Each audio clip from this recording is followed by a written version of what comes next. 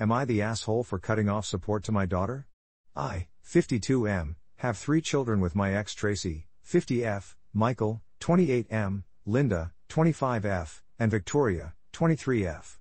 We split because Tracy had an affair with Stan, 55M, to whom she is now married. We never shared with the kids the reason for the divorce, as I didn't want them to blame either of us. This backfired as the kids saw their mom move out of the house, into a small apartment, and me keep living in the house and remarry 2 years after the divorce. So they saw me as the bad guy.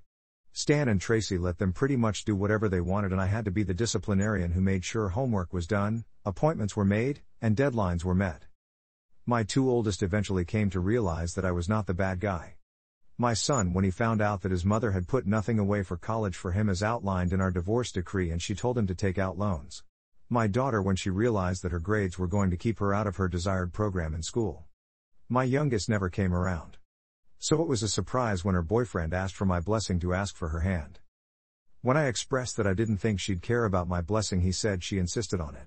She began spending time with me, being polite to my wife, and it felt wonderful to have my daughter back. I went with them to book the venue, and they'll be getting married next summer.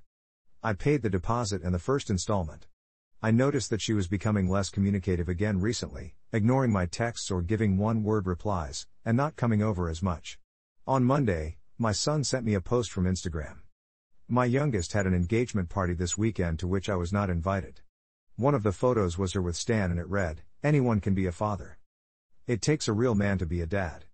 This amazing guy has been my dad for 15 years even though he didn't have to be. I am so blessed to have him walk me down the aisle next year. #Daddy'sGirl #FutureMarks. My kids wanted for nothing their entire lives because I never let them go without. Even when they wouldn't talk to me, I made sure their needs were met. I texted Tracy to ask why I was not included.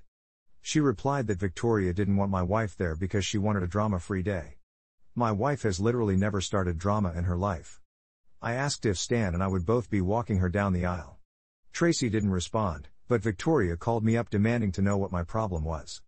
I repeated my question and she replied that no, Stan, her dad, would be walking her down the aisle. I told her that if that's what she wanted I would be fine with it. I told her to let Stan know the next payment for the wedding is due in November. Stan and Tracy do not have the money for this wedding and think I'm being an asshole. Linda says if I do this, Victoria will never speak to me again. Michael is on my side. NTA, and your title is wrong. You aren't cutting off support, you're declining to pay for the remainder of the wedding expenses when you are going to be disrespected at the event. It's pretty obvious that Victoria cozied up to you for a while, and even had her boyfriend ask for your blessing, to sucker you into paying for everything. If Stan is her dad, he should fill the traditional role, and he and Tracy should pay the expenses the bride's family traditionally pay. NTA.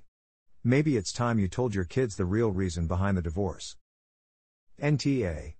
If you aren't her dad in her eyes, then why would you pay for the wedding? And here is a novel idea. The bride and groom can pay for the wedding instead of the parents. NTA. They're using you for money, they don't care about you and have removed you as a father in her life. Don't give her any more money.